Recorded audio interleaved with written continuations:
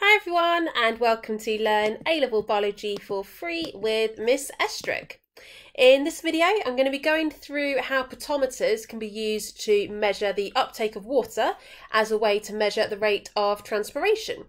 So I have got a whole video on transpiration, cohesion tension, which I've just linked here so you can watch that first.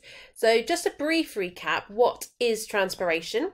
So that is when water vapour is evaporating out of open stomata, which are mainly found on the leaves.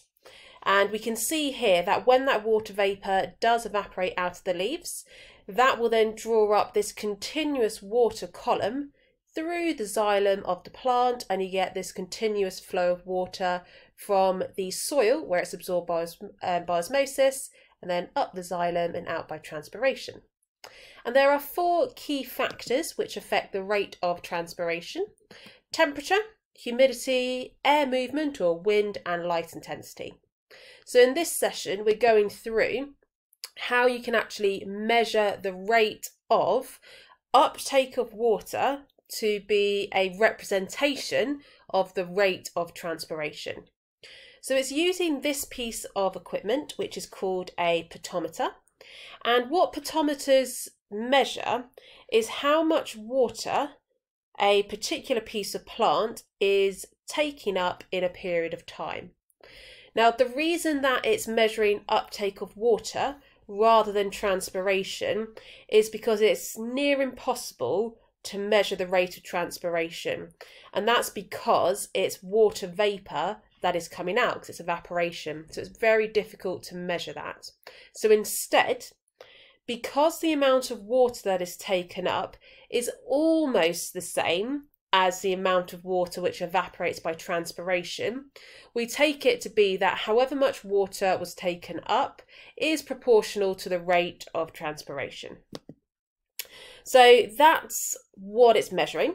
The uses are, you could just use it to see the rate of transpiration for one particular plant and compare that to a different plant species, or it could be the same plant but looking at the effect of those four variables that we said have an impact. So light intensity, air movement, humidity and temperature.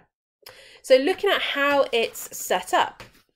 So the first thing is you need to get your sample of plant into the potometer, and you tend to just cut off a small section, which you can see in this diagram, from the main plant. And when you cut it, it has to be cut underwater.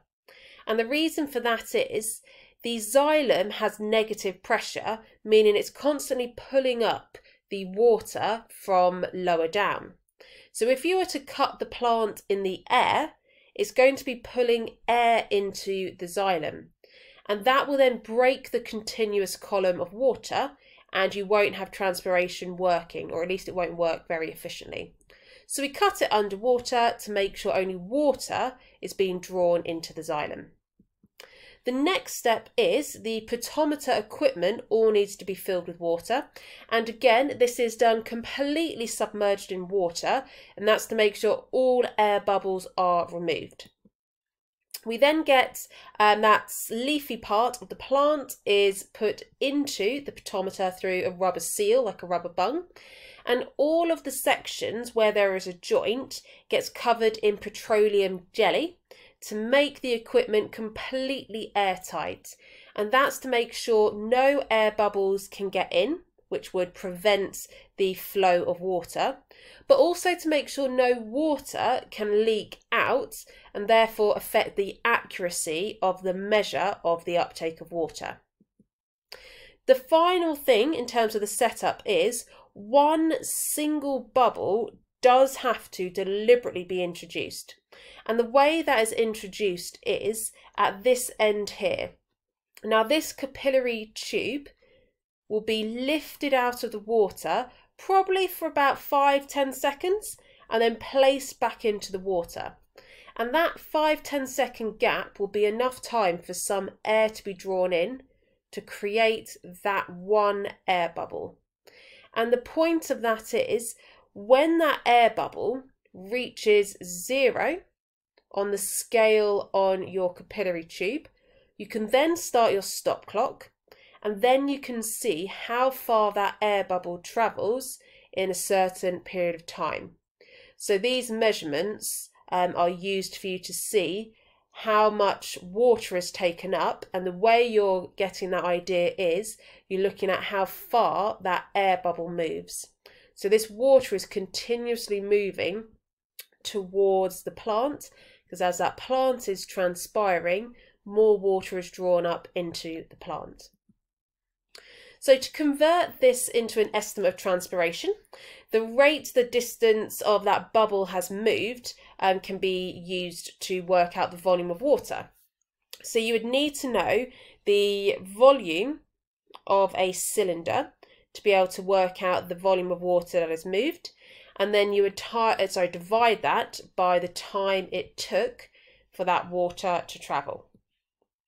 And you can reset the apparatus, and that is the purpose of this reservoir of water. And this tap is closed when you're doing the experiment, but if you open this tap, that allows water from this reservoir to move into the capillary tube, and it then pushes that air bubble, and you can leave it flowing so it pushes the air bubble all the way out or just back to the start, then close the tap and restart the experiment so you can get multiple repeats. So that's how you would use a potometer. Just to check the understanding then, I've got 4 exam questions which are quite common linked to the use of potometers. So we'll go through them one at a time. If you want to have a go at them first, just pause the video now, have a go at those 4 questions and then press play and continue at that point. So the first one was, explain why the apparatus must be set up and the plant chute must be cut underwater. So this is what I was saying, it's due to that cohesion-tension theory, it creates a negative pressure in the xylem, so it's constantly pulling up the water. So if it was, so that should say was there, so if it was cut in the air, it would draw air into the xylem instead, and that would break that continuous water column and prevent transpiration. So instead you have to cut it underwater to make sure no air bubbles are introduced into the xylem. The next one, why must all the joints in the apparatus be covered in petroleum jelly? First thing is just pointing out petroleum jelly is waterproof. So by covering all of these joints in this waterproof substance, it makes sure that no air can be introduced into the apparatus, but also makes sure that no water can leak out, which would impact your accuracy of your estimate of water taken up. So the common maths question is to work out the volume of water taken up to represent transpiration. And to work that out, because it's a rate, you need to know the volume of water that has been taken up by the plant. And that would be divided by the time it took for that quantity of water to be taken up. So here are the figures that we're given in this example. The air bubble has moved 15.28 millimetres in 1 minute. So they left it for 1 minute and that air bubble has moved 15.28 millimetres along that scale. The next piece of information is the radius of that capillary tube is 0.5 millimetres. So using that information we can work out the volume, and because it's a rate it'd be the volume divided by time taken. It was only 1 minute, so it will only be divided by 1. So essentially, we just need to work out the volume. So to work out the volume of a cylinder, it's pi r squared times L, which is the length or the distance that the air bubble moved. Now we're just going to assume that pi is 3.142 in this example. So we can then put in the data. So we've got pi, 0.5 squared, and the length or the distance was 15.28. Multiply all of those and it comes to 12. So that's 12 millimetres per minute. Sometimes you might be asked to do a conversion. They might ask you to convert that to a different unit. So maybe centimetres instead of millimetres. And per minute, perhaps they might ask you to convert it to seconds or hours. So the last question is, what variables would have to be controlled if you were to perform this experiment on 2 different plant species? So you're examining, is there a difference between the rate of transpiration on those 2 different plant species? And the key variable that has to be controlled is the surface area of the leaves. So you need to make sure there's the same number and the same size leaves so that's a fair comparison. And that is it for the potometer measuring the rate of transpiration. If you found it helpful, please give it a thumbs up.